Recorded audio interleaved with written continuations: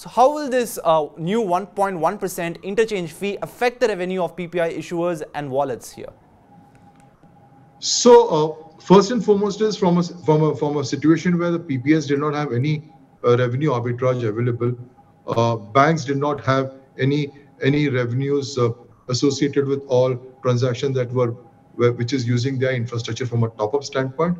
I think 1.1% interchange and the current revenue available in terms of 15 bips to the banks who are remitter banks, I think it's a significant change. Now, how does it play out in terms of the overall? It's very difficult to crystal ball at this time. Okay, it's important, but the larger note that we need to carry in this entire conversation is that it's a huge and a significant change. A huge. I mean, I think in the current landscape, I can call it as a tectonic shift right now.